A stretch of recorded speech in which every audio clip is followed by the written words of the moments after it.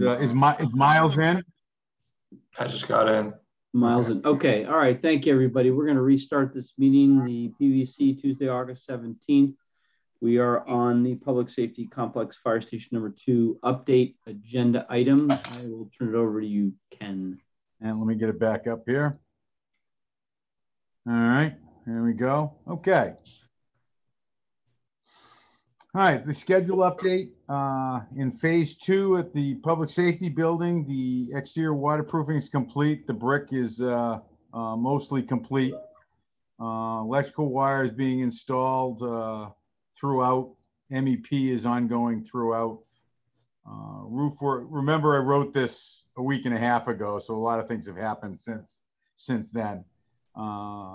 Roof work is complete except for the cap sheet, and they've been doing that the past week. Duct work and the rough-in is mostly done. Window work continues. Over at Fire Station 2, the MEP work is ongoing throughout. They've started deliveries and installation of the millwork. The curtain wall and windows are mostly complete, or were a week and a half ago. Ceiling grid's mostly complete, and we're still on track for substantial completion of Fire Station 2 in that October-November timeframe, and January, February for PD. Anybody have any questions on the schedule? I had a question on installation of the millwork. Yes, sir. The question is, how are you controlling the humidity in both facilities? Oh no, you're only installing millwork at Fire Station. At Fire Station 2, and we're enclosed, so they've got dehumidifiers in there if they need it. And are you checking humidity levels? There are temporary doors to get into the second floor. That's where the millwork is. We have dehumidifiers, we have fans, and we're monitoring the humidity throughout the whole building on all 3 levels. Okay, good. All right, anything else? All right, ACL, you'll notice that the ACL is very small this month. The only thing, really nothing new on there from we've seen before. We cleaned it up this month and most everything went in. There's been a few since then, obviously, but this was done a week and a half ago. So everything else is in the change order, which we'll talk about in a bit. So any questions with the ACL? Just if we could review the budget, if you want to do that post. Actually, Stuart, we're better than we were last month. Okay. In terms of breakdown, just a quick review of. We don't have the budget. Do we have the budget sheet here? Yeah, it's coming up.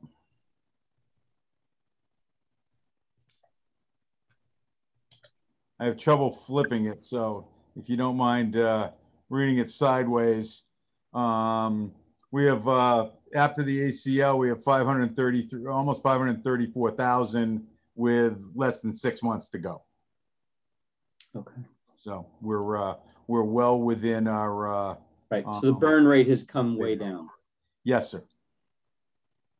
Okay. Even with the one this month. Okay.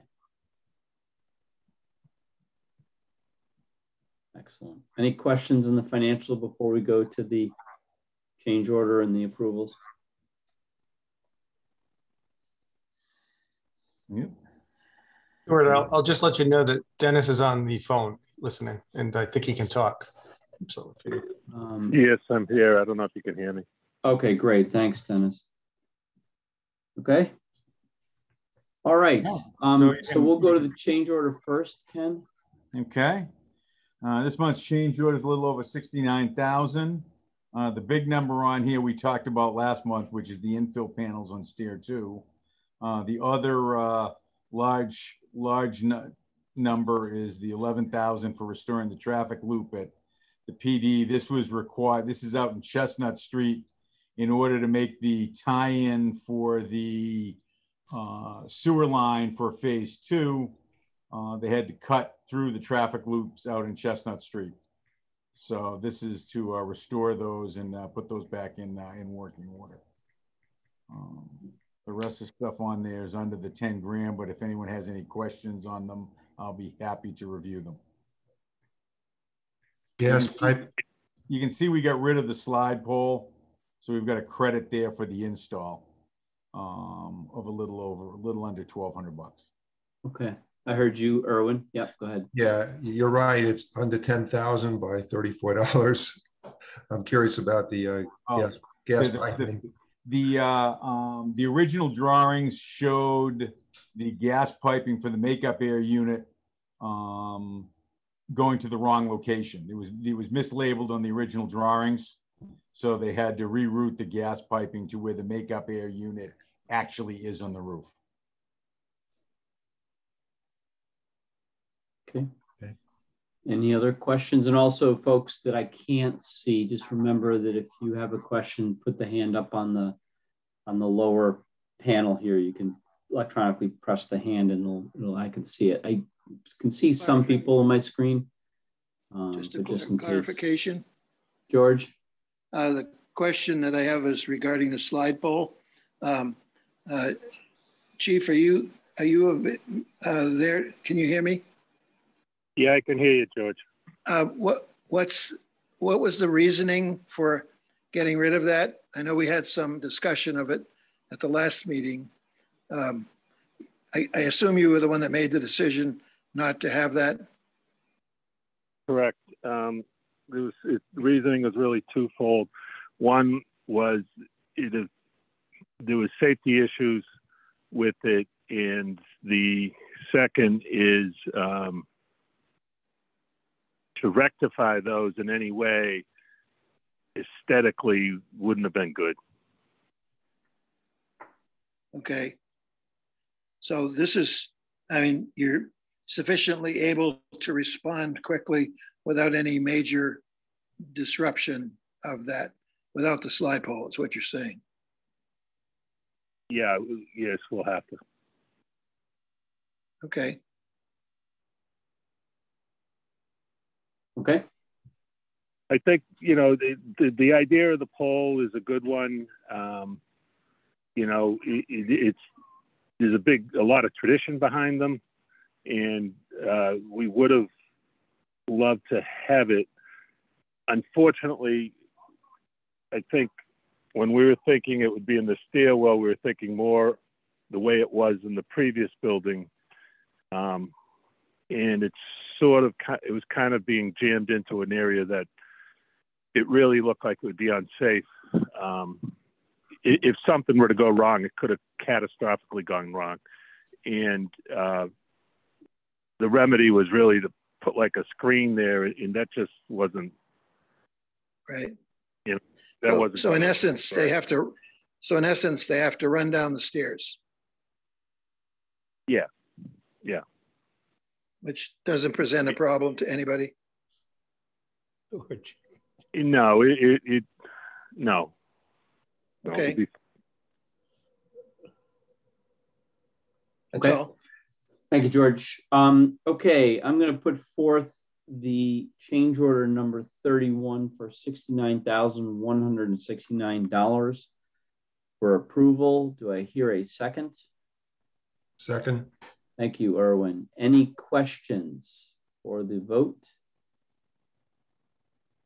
Hearing none, seeing none, coming to the vote. Roll call. Richard? Aye. George? Aye. Lynn? Aye. Erwin? Aye. Chief Condon? Aye. Thank you. Okay. With that, we now have invoices to approve.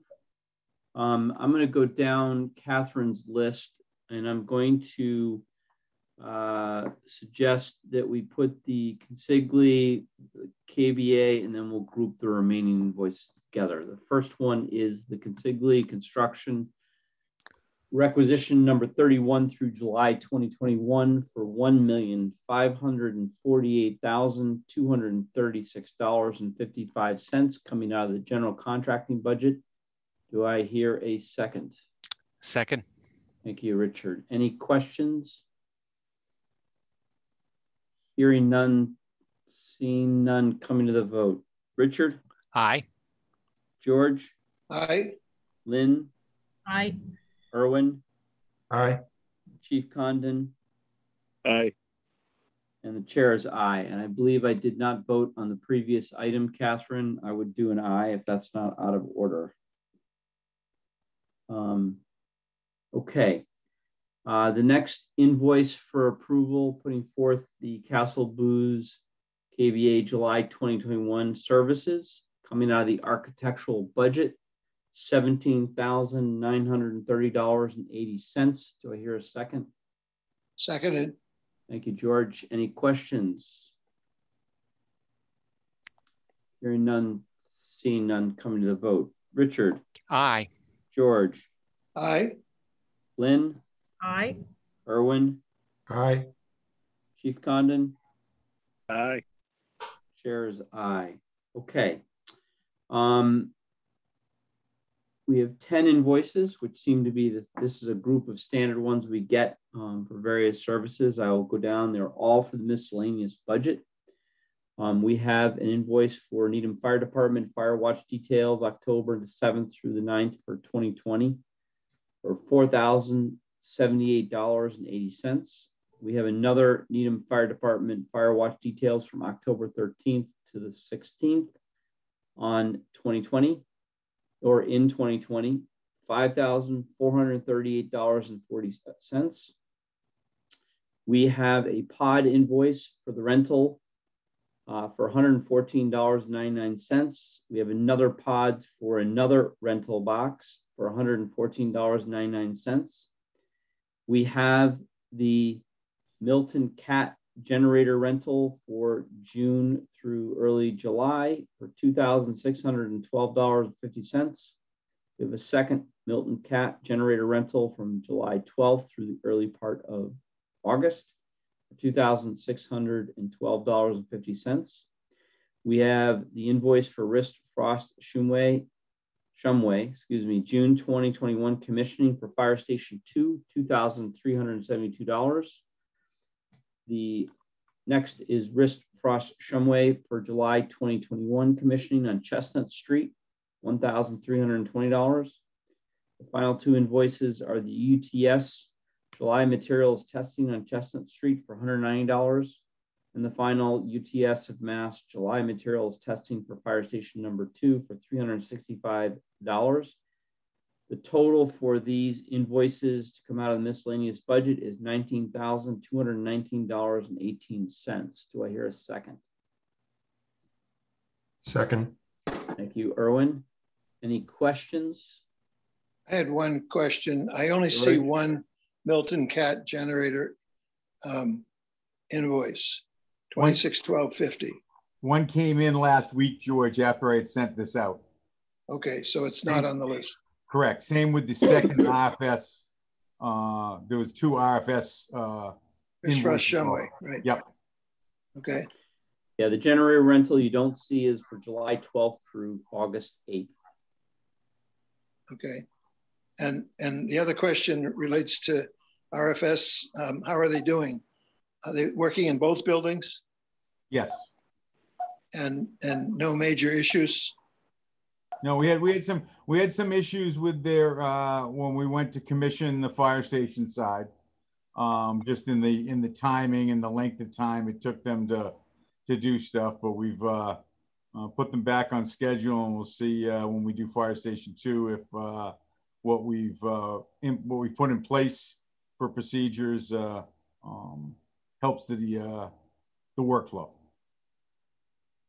Okay. Any other questions? Hearing none, seeing none, coming to the vote. Richard? Aye. George? Aye. Lynn? Aye. Irwin? Aye. Chief Condon? Aye. Chair is aye. Catherine, that's all I see on this list. Ken, Yeah. anything else? Yeah, no, that's That's it. Okay. Any final questions for the team on the public safety? Excellent. Well, we will close that item down in record time. Thank you, George. All right, Thank you, great. folks. Thank you, Chief Condon, and thank you to Miles and the rest of the team, KBA. Okay. Thanks. With that, we will move to the other business. There is one item that Erwin wanted to bring up. Erwin, I'll let you set the stage for that.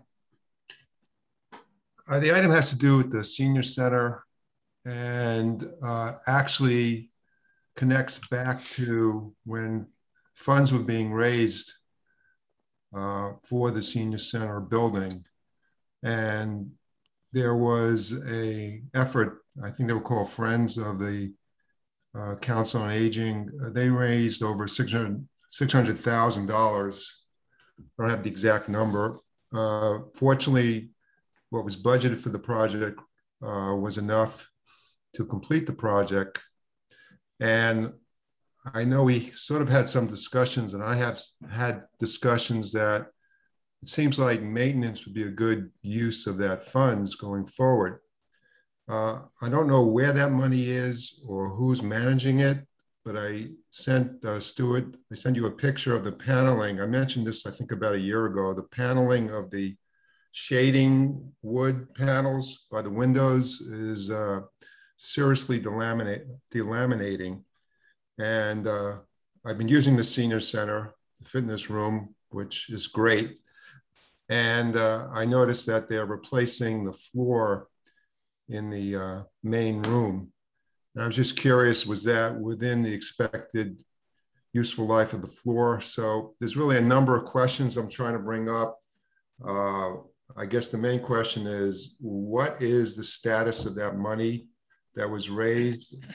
Is it being used for maintenance?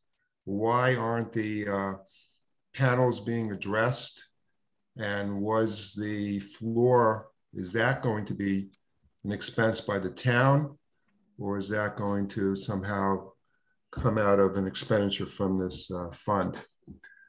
So I apologize for all those intermingled questions, but it really connects back to that fundraising effort. I have a comment. George? I asked that question of one of the members of the board on the Council on Aging. And I think I was gently told none of my business, but I didn't really, that wasn't really mentioned, it was just avoided. In other words, they didn't want to tell me what the status was because that's their business and not PBBC's business. So I think in order to get the answer to that question, I think we should probably go to the town manager and ask her to get us an answer rather than, so I wasn't going to push anything. Mm-hmm. I didn't formally request it. I simply went through one of the members and I didn't get an answer and didn't get an answer and didn't get an answer. So I kept pushing and basically I got some pushback and I don't think they wanted to answer to me. So even though nothing was formally sent, they didn't send me a note saying, you know, none of your business, or, but it was just one of those things where you feel it. I don't know if you know that feeling, but so I think it's probably a good idea to simply go to Kate and ask her the question, because I think they do have a budget. I don't know how much it is. And during 2020, I don't think they had much going on there. Everything was done remotely, but I think some people were getting paid to do those remote sessions. So I'm not understanding your question, Erwin. Are you asking if there's a warranty issue in place that needs to be identified, or are you asking who's in charge of the funds that were raised? And are they supposed to be allocated in a certain way, or are they just being used for programming and whatever the heck they want? Yeah, like I said, there's a number of intermingled questions. The main question is just sort of curiosity and sort of expectations. this money was raised to support the project if needed, Right. to buy things like computers. Turns out it wasn't needed. So I'm sure many people have contributed to that. So I think as a contributor, we have a right to know, okay, we contributed to this fund. Who's managing it? What is it being used for? And then secondarily, there seems to be a maintenance issue. And I can show the photograph, but if you've been to the senior center, you can see how seriously delaminated those wood panels are, and nothing's being done. So I'm curious why there isn't any attention to that. And then the third part is the floor. I'm just curious, I doubt there's a warranty. I'm just curious if this is something that would be expected after, what was the senior center, about 9 or 10 years old now? You're right there. Which, Erwin, which floor is being? The main floor, when you walk in, sort of opposite the desk. So the main function room, multi-purpose room, I guess. I'm surprised the tile is being replaced or repaired or whatever. The whole thing is was torn out and is being. Was it a? It was some kind of. I heard just from listening to conversations that there was some warping in one area, and they felt that they could not just fix the area; they had to replace the entire floor. And this is just hearsay, so I don't have any details about it. Well, for both of these projects probably should come under building maintenance department. We probably can ask them if they're involved. I would assume they'd be involved and not just senior center and council on aging. Yeah, would that be a Karis question? No. They are. I'm sure they are involved. I can speak to the sunshades. The finish on the sunshades has been delaminating for a while. And that was identified, 2 or 3 years ago. I got involved to the extent of going back to BH&A and asking Joel or pointing out the issue. Obviously, that lamination required maintenance, which wasn't being done, which is one reason for the condition that we see there. Joel realized that, in hindsight, that maybe that wasn't the best finish for that product, and has offered to put a spec together that would essentially replace those sunshades, particularly in the back where the failure is pretty significant. That information was given back to building maintenance, but I haven't gotten any further information. In fact, Joel asked where that issue was, and at the time, and I went back and asked building maintenance, and they said they weren't. They had other things right now that were occupying their attention.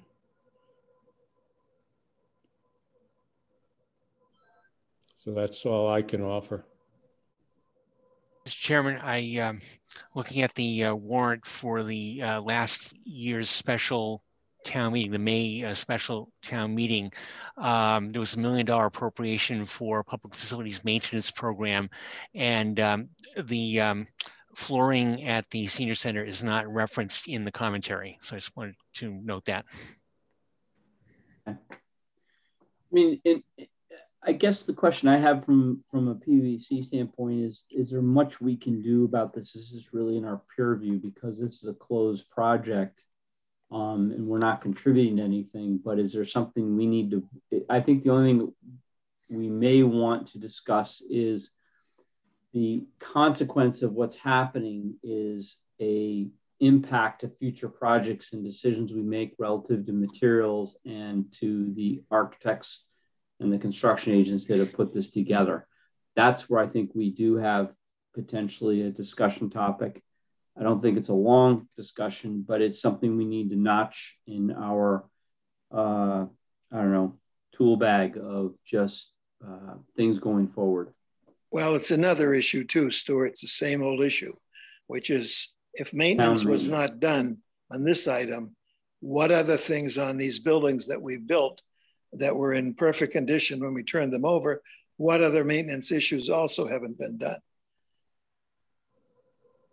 And do we think that that's part of our responsibility to push that envelope? It's kind of like it's not really our responsibility to make it happen, but when you build a building and turn it over in excellent condition, in new condition, and people aren't doing the appropriate maintenance, it's time for us to stand up and jump up and down and start screaming. But do we have any level of ability right now to really validate whether it is a town maintenance issue or not? Well, Steve mentioned that there should have been maintenance on these sunscreens. I don't know about the tiles. But they're both good questions, I think, from the perspective of building a building. Those are two issues that are coming back to us in this regard, that is there something that was done wrong in the building of that? Why is there warping taking place even 10 years out? I mean, tile floors like this should last longer than that. And what's the issue with the sunshades in terms of improperly maintaining them? Is there something that we need to know about that to make sure that if we ever do use sunshades like this again, we don't run into this problem? I think it's a wood floor, isn't it, Arwen, that's in that room? It's a laminate, right? Wood laminate.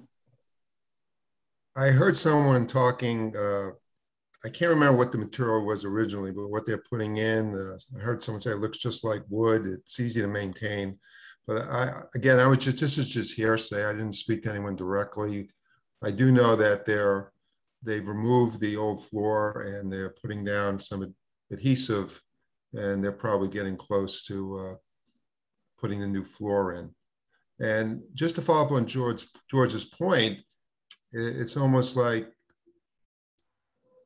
it's sort of like a feedback loop that if we make the buildings, we would like to know, just from a sense of having done that, are they being maintained properly, and also to inform us, as George said, on future projects that maybe we would look at materials that ordinarily we would have selected, maybe would now look at an alternative. So I'm not sure.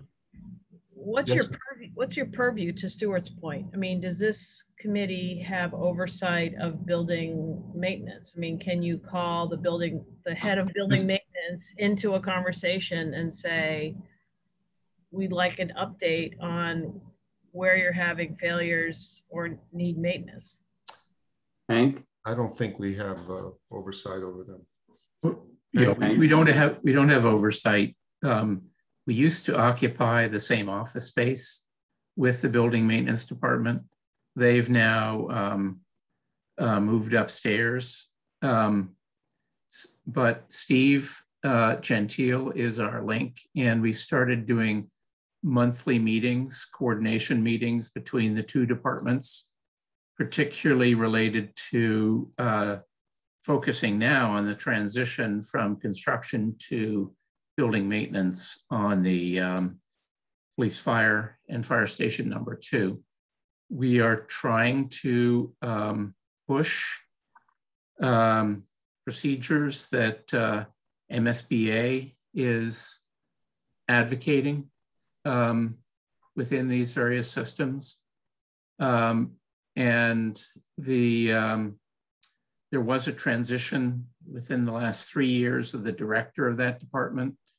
And I think that Steve Gentile can correct me if I'm wrong, but they are updating their software to try to be more comprehensive in their maintenance programs. using SchoolDude to both, they have an outside consultant loading all the data into SchoolDude, and finally requiring both in-house and consultants to sign off when something is complete and to actually make reports, which was not happening previously. So I think it's getting there, but it's by no means complete. And they have been staffing up. There's now an assistant director who is taking a lot of the work, and Steve Gentile has been helping out immensely with the mechanical systems at the schools, particularly through COVID. So they are transitioning, but clearly there are gaps. Yeah, I was actually at the senior center, I think yesterday, and the floor is vinyl. The new floor is vinyl, and it's basically completed at this point because you have to kind of cut through there. We were changing out the Mitsubishi in the server room. It needed refrigerant and that type of thing. But the thing, and I understand, I'm very sympathetic to what Erwin's saying, is because those panels are very noticeable when you approach the rear of the building. And it's hard to not say what's going on here from any point of view, particularly from an architectural point of view. And then you look at the actual panel on the building and you might say, look at it as a project, because there's so many screws that attach the louver, the panels to the wall. You'd have to think about, does the whole bracket come off, or do you take out all the screws that hold the wood panels? And then if you maintain them, is that a good use of money if we can't maintain them? Should we think of a new design solution that does the same? Would you use a composite, some kind of a vinyl? But then you say the sun would melt the polyester material. So I think it goes to the core of design and construction, like what's a good product, what's a good design solution for that building? Perhaps that wood wasn't the best original thing, but you just keep maintaining that over time, and you could think of it as a new project. Well, what did Joel specify, Steve? Joel understood the problem, and we were specifying some kind of a composite to replace it. It was obviously a bad choice, but I think that was because it did require significant maintenance. It was something that perhaps, in retrospect, we should have had a different product there. All right, Stuart, if you don't mind, I'd like to take about 2 minutes to just update Lynn on what I perceive our role to be in this whole process and how we got to this point. Sure. Go ahead, George. The issue has always been that when we design and construct these buildings, we're putting in a tremendous amount of capital to build a new building. And over the years, the building maintenance department, which is responsible for updating and maintaining the buildings, really has never been up until recently. And I'm not convinced we're there yet, but we're moving in the right direction. They've really never been on top of all the issues regarding maintenance. And so we've had some major guffaws, I call them, over the years where things were not maintained properly, and it cost the town a bundle of money. And it's a shame, because you spend all this money on new projects, and then 3 to 5 years later, if they're not doing the right maintenance, you might have to spend a bundle of money to correct issues that were caused because of poor maintenance.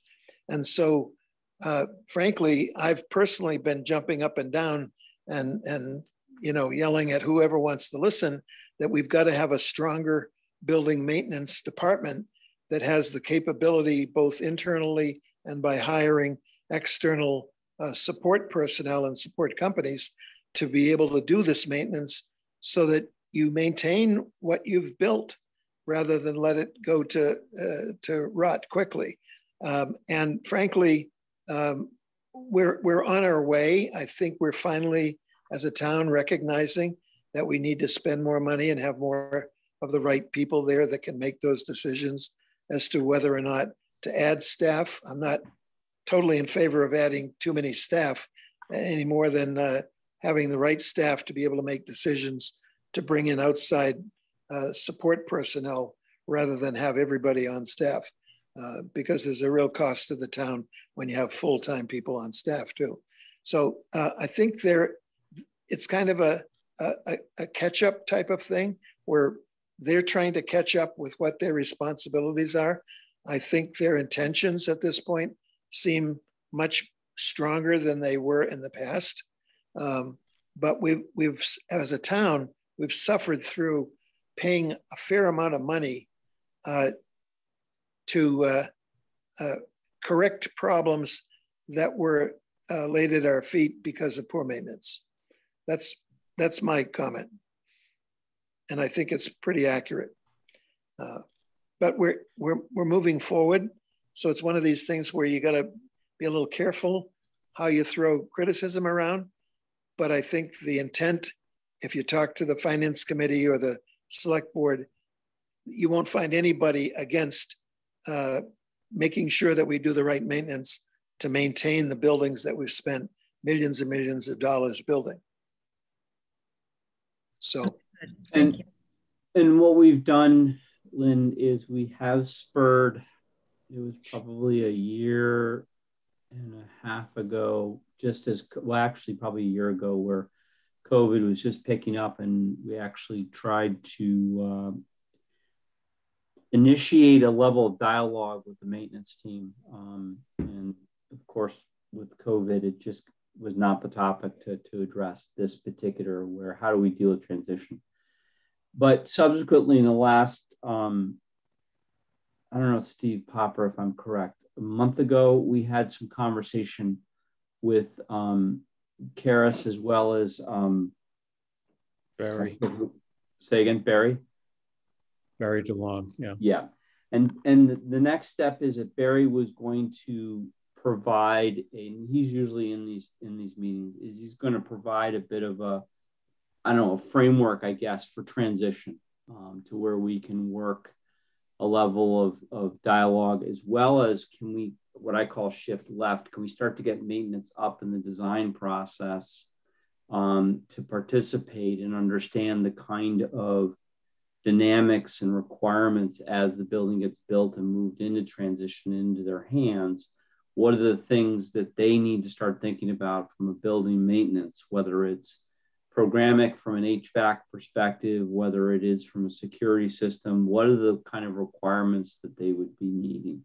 So I think we're making some progress, a bit slow, but I do believe with respect to COVID, with respect to funding that we have within the town, and the priorities we have in the town, we do have, I'm going to call it headwinds, but we are trying to work through it. So I think the meeting a month ago was very valuable, and I think we'll spur another one or a follow-up. I'm hoping, I think October or November, if I recollect part of the conversation with Barry.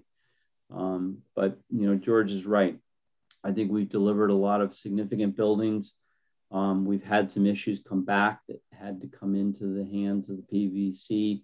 That was voted by the town and asked by the town manager for us to take and, for example, replace the chiller at the high school. So there are items that come back into our purview, and it's not very comfortable for us since we built the buildings and delivered, I think, high quality outcomes, but we're doing our best. And I think we should continue as a committee to push and try and help the town be aware of that it's not necessarily a cost. Yes, it is a cost, but these buildings are of extreme value, and we can minimize the overall long-term costs if we start to maintain and take on some better processes, for lack of a better word, when these get transitioned. So with that, I have one question or comment on top of that. If not us, who? In other words, who's looking at these buildings that really understands the buildings and what was done at the beginning and what needs to be done to keep them up to date on an ongoing basis. If it isn't us, who is it?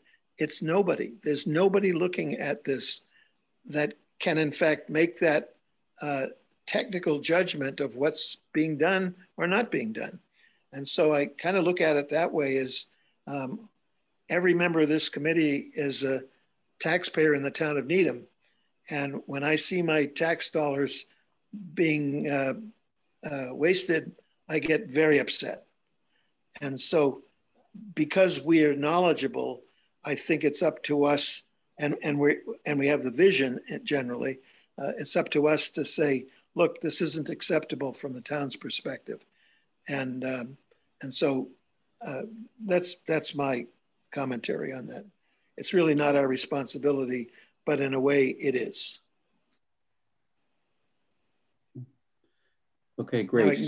Now I can get off my soapbox. So I think with the topic that Erwin brought up about the senior center, is it fair to say that there's, or I should say I've interpreted two things, and if somebody wants to put a motion on the floor, we can, that we maybe ask Steve Gentile to take this concern back into the building maintenance with your work, Steve, and just let the group know, Karis and folks, that the PVC has brought up this issue and concern. And then maybe the second part here is just for us to notch within our work moving forward that some of these materials may be in question if we were to use them in a different format or a different building. Or Steve Popper is should we wait until we hear back? I think you're asking Joel. Well, I don't think Steve should be the person to deliver that message. He works directly for them.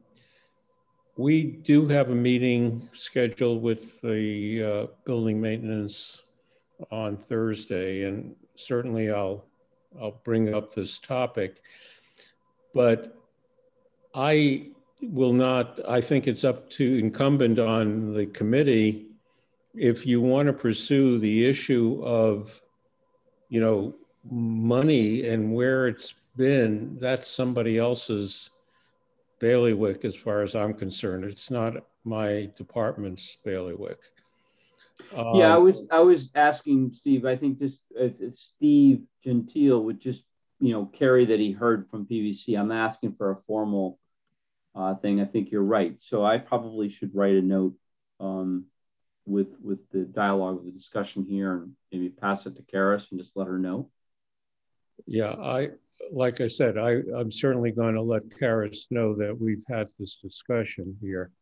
But I think there's two issues on the floor. One is the follow-up of maintenance on the deliverables that come out of the committee overview or oversight.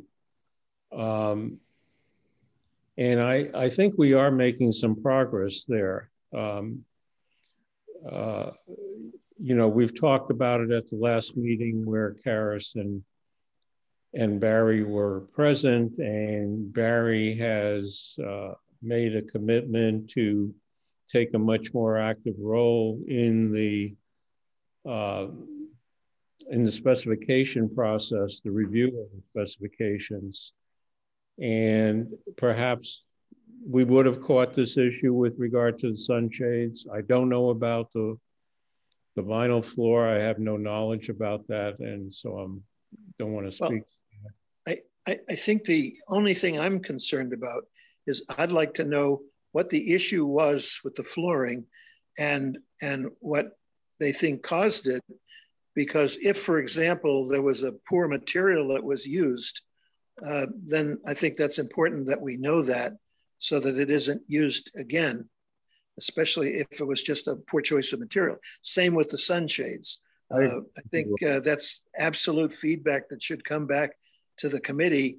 And if it wasn't so obvious, that you can see it when you park your car there.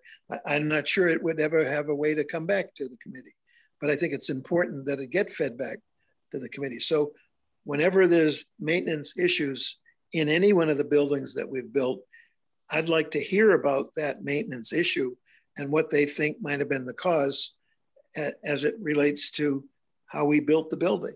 That's really important feedback for us to get. Okay, thank you, George. Erwin? So in regard to the flooring, I think, you know, I'd like to know what was the problem? What do they think caused it? What material was used? And what material did they decide to replace it with? And to me, that's really important to know that. Erwin? And just two quick comments to follow up on what George said. I think the way to frame it is, after we build a building, it would be helpful for the PBC to know of any issues with the buildings that come up. Sort of, again, it's a feedback loop to help inform us about what we might be doing differently. So part of it is that. The other is just a curiosity factor of why did it fail and who made the decision that it failed. And so that, I think framing it as just looking for a feedback mechanism might be the way to do it.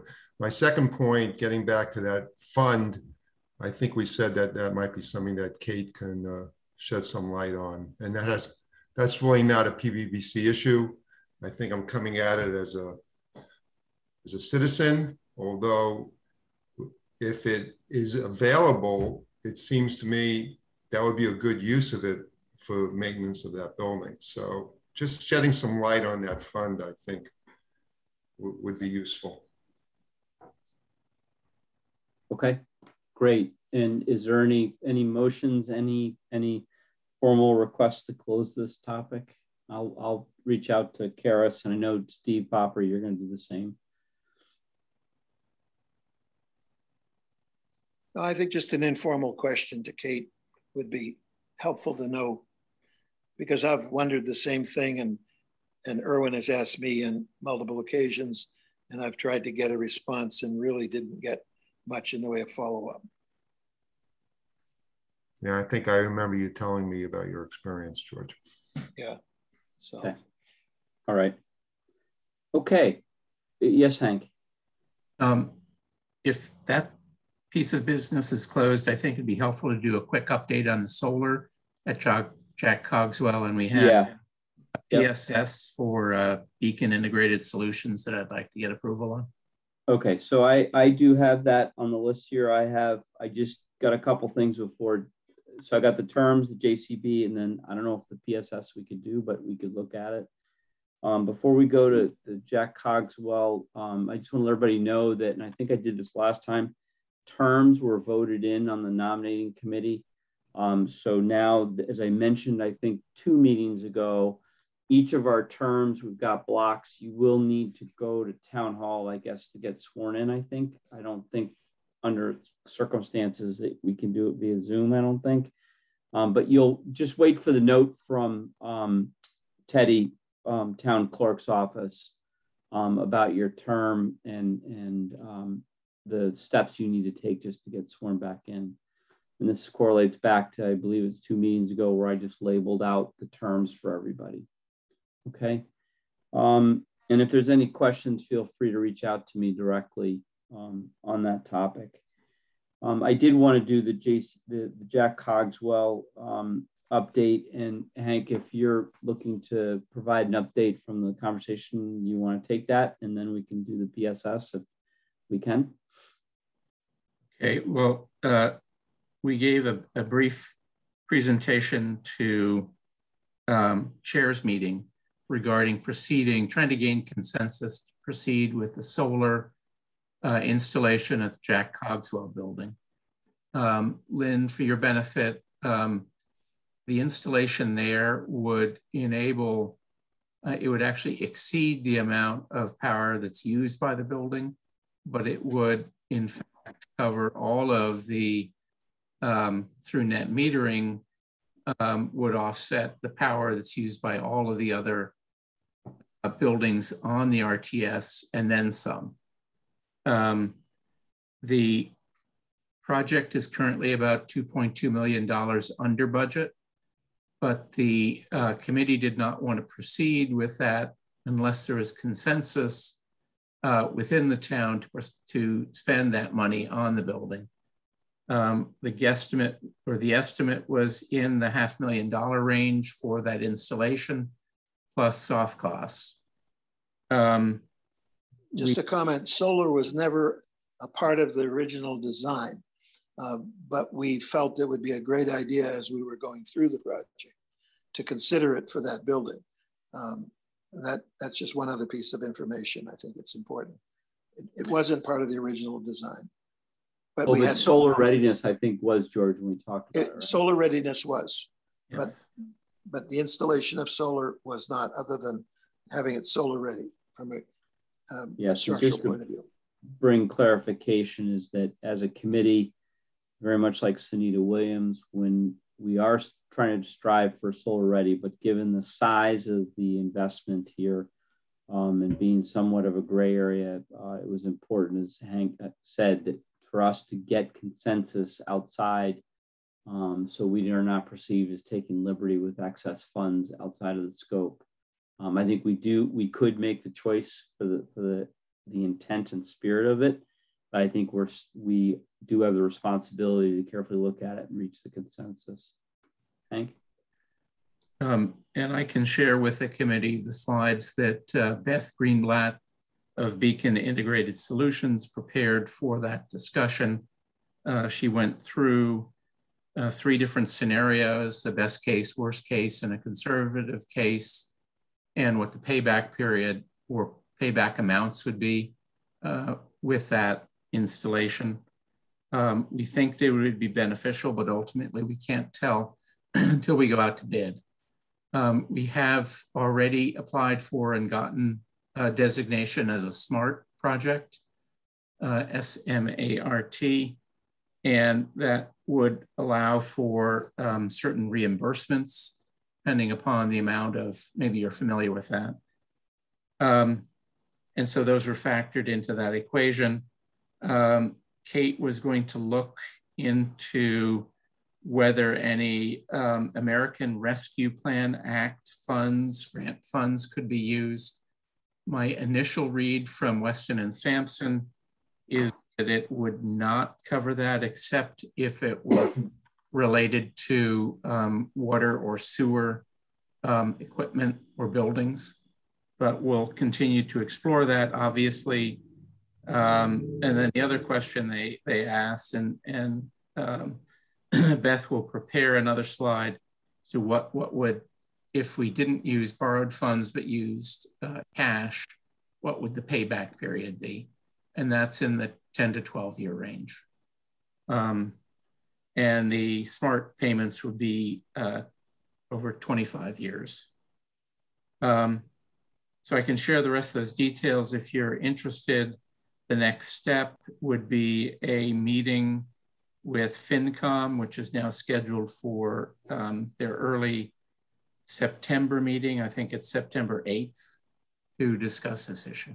September 9th, yes. I would just emphasize or just bring a summary to this, Hank, if I may. The FinCom is the next step to try and financial. So I thought we had 2.5 million left in the budget.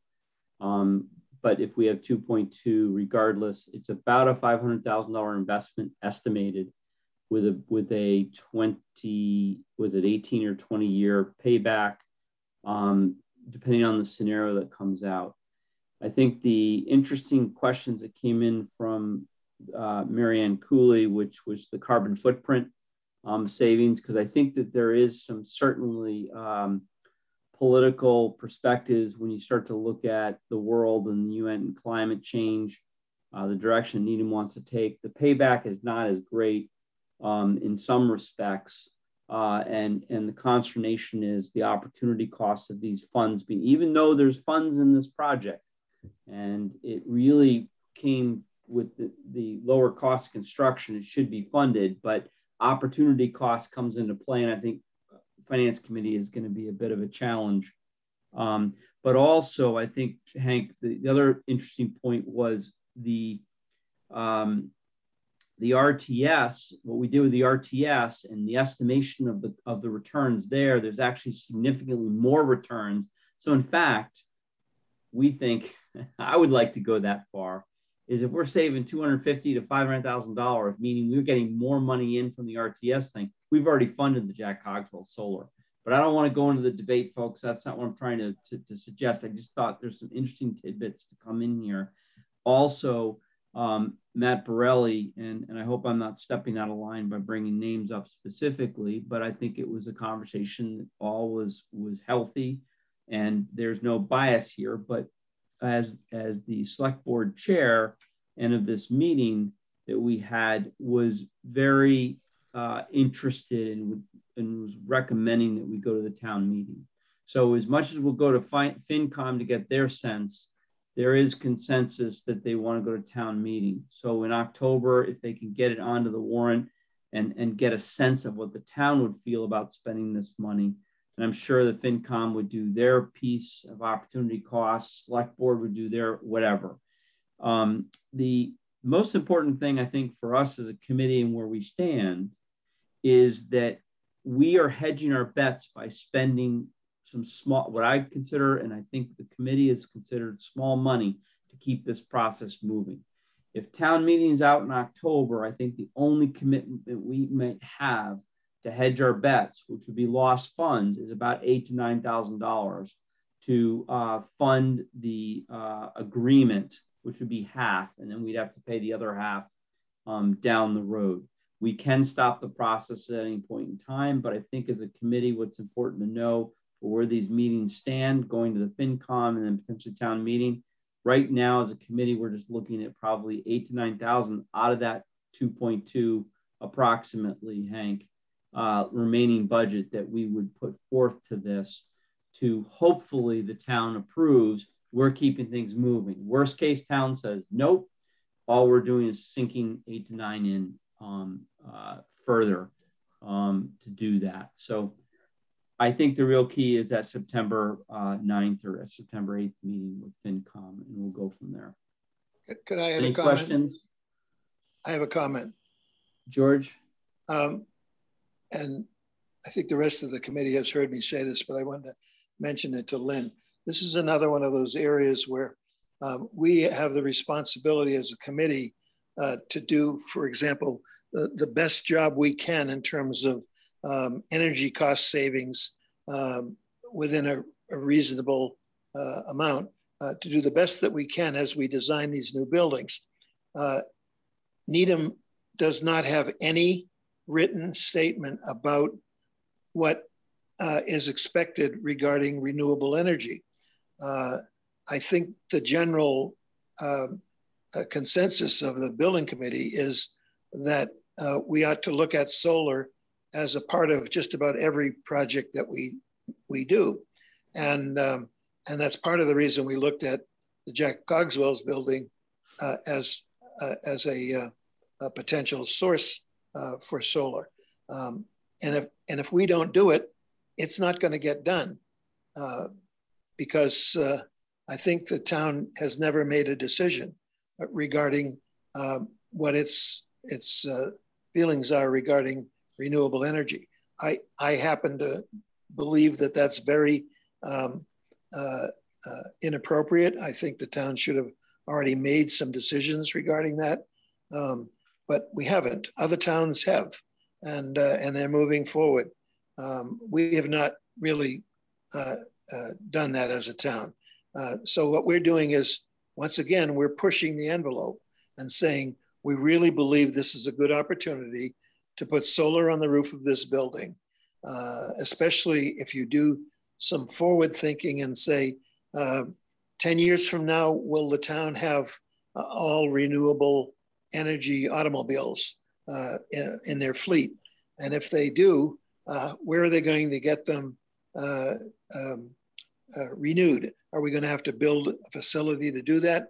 Or can we do that as a part of the Cogswell building and use the solar to help us charge the vehicles in the future? Now, I know that's future thinking, but that's the kind of thinking that we were doing as we discussed this. And I think we still need to be the ones that push this, because there's nobody else that's going to push it, except there's a Green Needham committee, and they could try to push it, but they're not official either.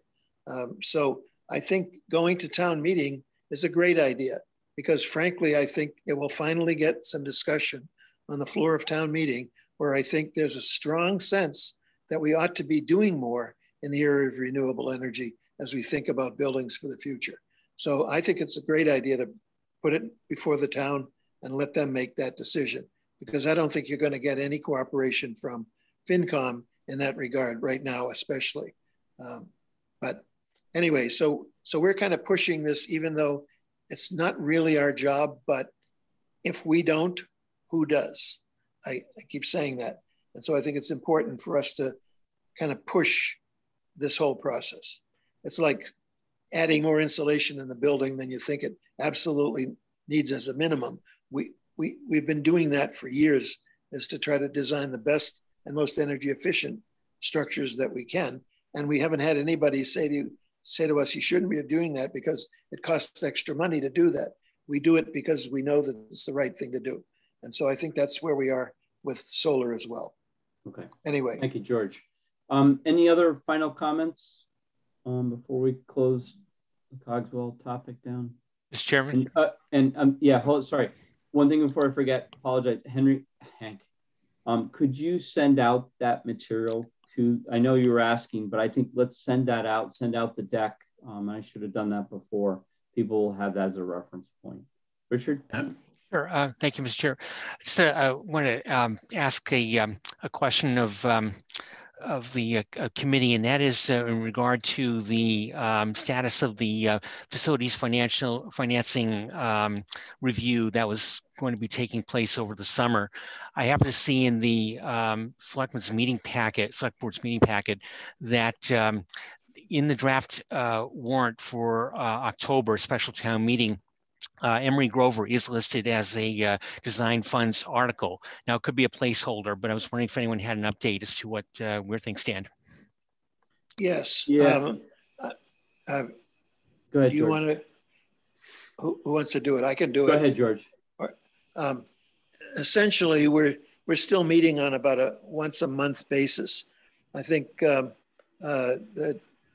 town finance, or what's his name? Dave Davison. Dave Davison did a great job of putting together what the limitations might be for us raising funds to do this.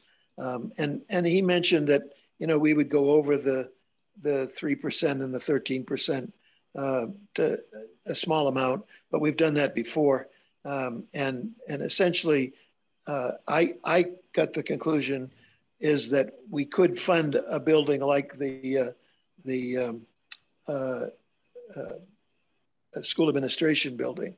And I think that's becoming almost general consensus, even though FinCom hasn't really got on board yet. The other issue is the school projects. I think there are a number of people from FinCom that want to see every level of detail planned out in detail that would take us probably a year to do that. In the meantime, you wouldn't be doing some things that I think you should be doing with the schools. So we're still in the process of deciding what the scope of the work should be. But I think we're almost at the point, and maybe after my soapbox discussion last week at our meeting, which was there isn't a department in this town that has conditions like the school administration building, and we're doing the wrong thing by not moving that building forward.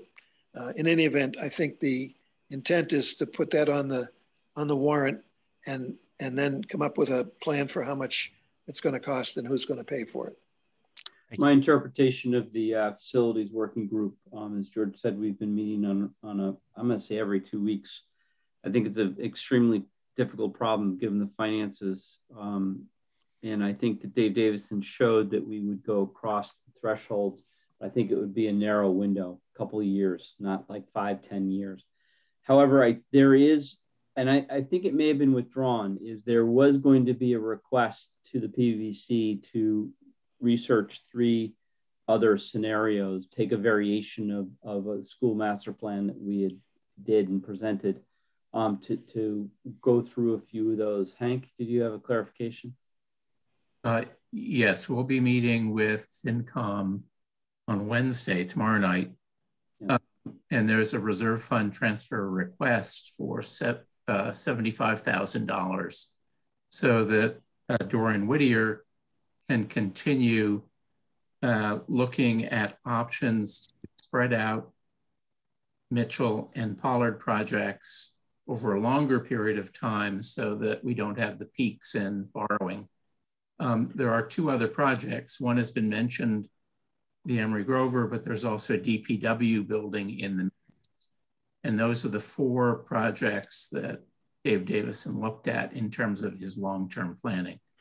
Yeah, but the point is that based on tomorrow, if there is an approval for the transfer, there most likely will be some oversight from us to ensure that the request of, I thought it was 3 scenarios to deliver. So Dorian Whittier would do that to the committee and help the school committee evaluate some variations, as Hank said.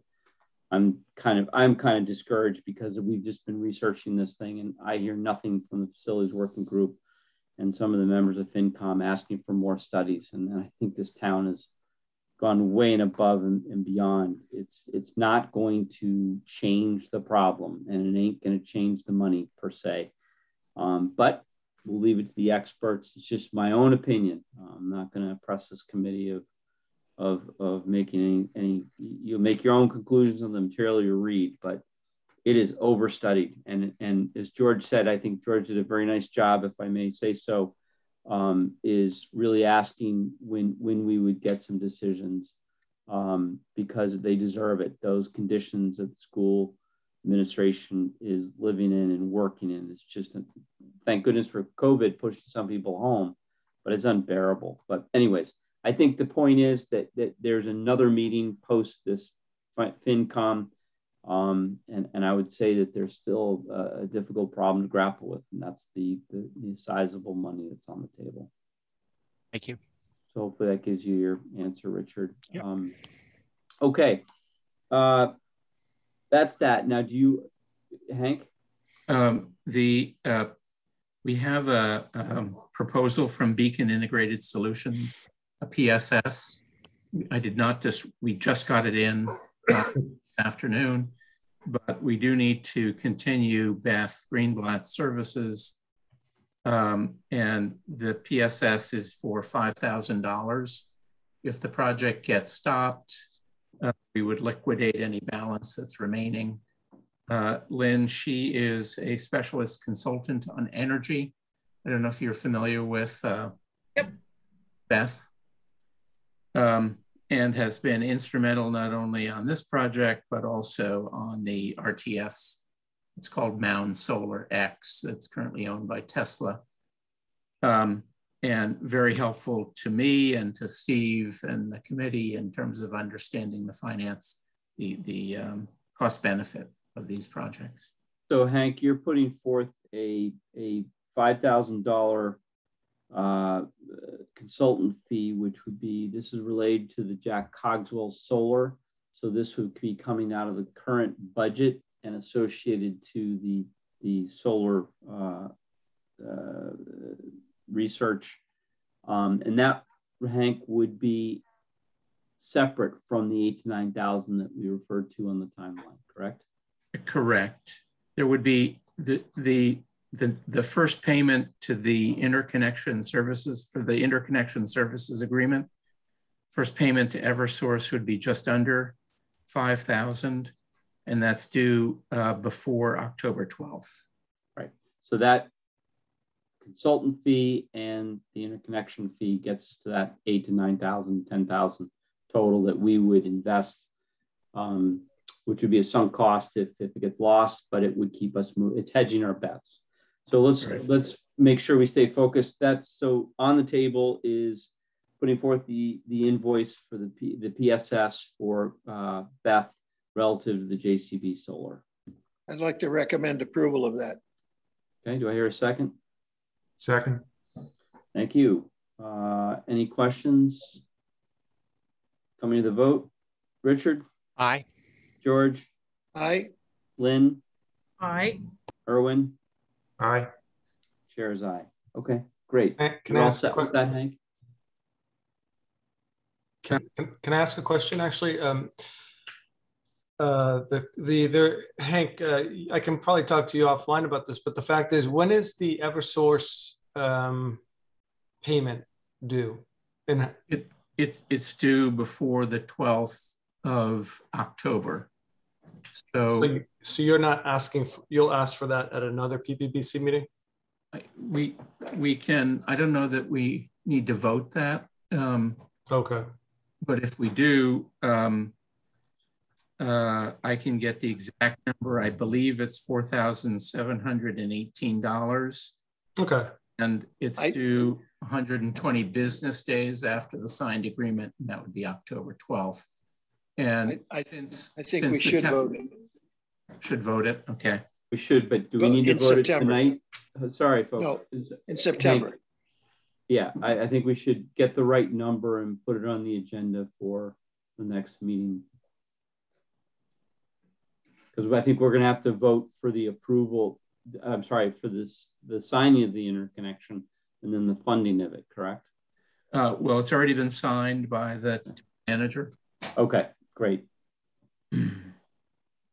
Okay, so we'll do that the next meeting for that one.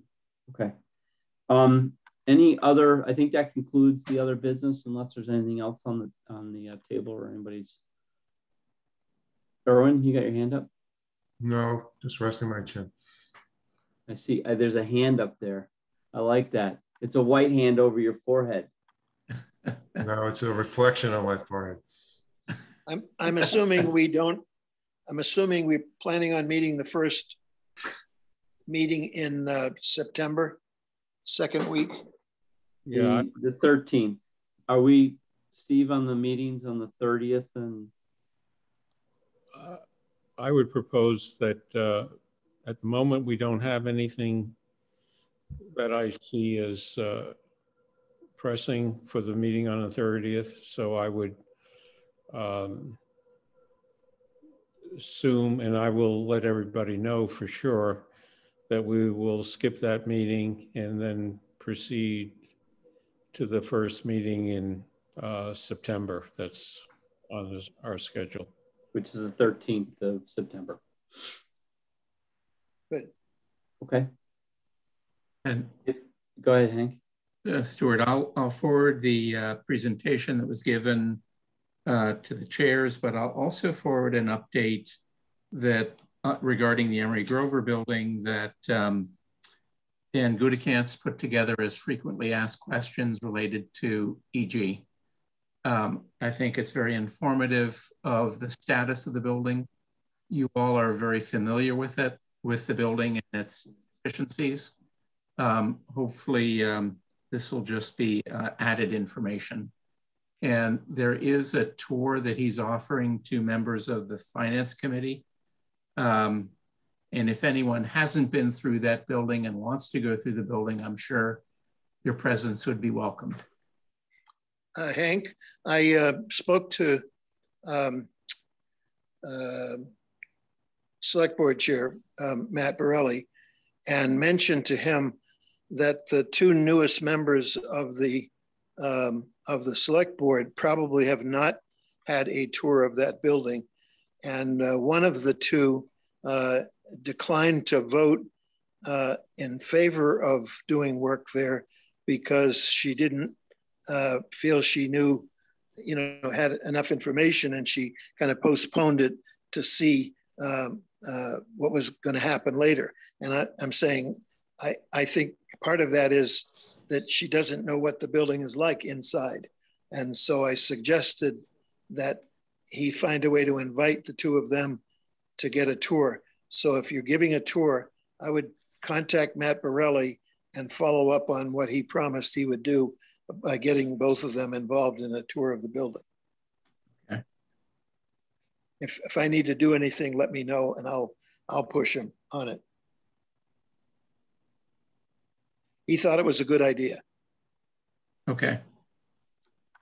Oh, we'll work through Kate on that one. That's fine. Okay.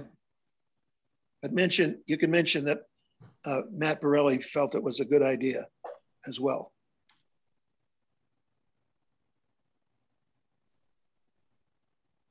Okay, great. Okay, with that, if there is no more business, I don't see any hands up and nobody's jumping up and down. So welcome, Lynn, to your and conclusion of your first meeting. And have a great week, everybody. And we'll be back at the table on the 13th of September, unless different, but we'll wait for Steve to give us a final on whether the 30th will be a meeting or not. Okay. And Stuart, the score is 2-0 Yankees. George, I know I'm probably going to lose the bet. George, did anyone ever warn you that sometimes people tape games? Oh, is that right? Thanks Well, if you tape this game this afternoon, you'd be very disappointed when you watch it. No, actually, I'm very happy. I did watch it. All right, so I'm going to call a conclusion to this meeting, and I'll let everybody else banter about the Red Sox. All right, thanks, everybody. Thanks. See you all later. Good night, all. Welcome aboard, Lynn. Thank you.